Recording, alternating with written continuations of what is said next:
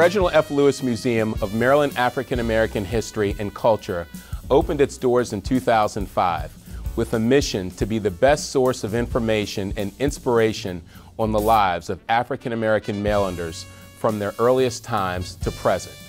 Our permanent exhibition was carefully curated to tell the stories of African American life in the counties and Baltimore that create a landscape and tapestry that bind us to the United States of America.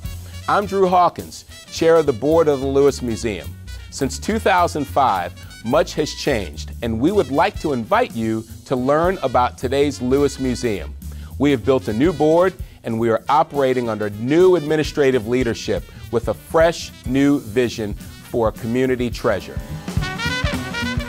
I'm Terry Lee Freeman, Executive Director of Your Lewis Museum.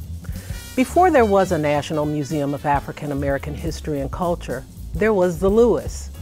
We continue to chronicle the experience of the United States of America through the lived experience of African Americans in Maryland. But we're more than that. Come and visit us and learn more about the next phase of the Lewis's institutional development. We look forward to seeing you.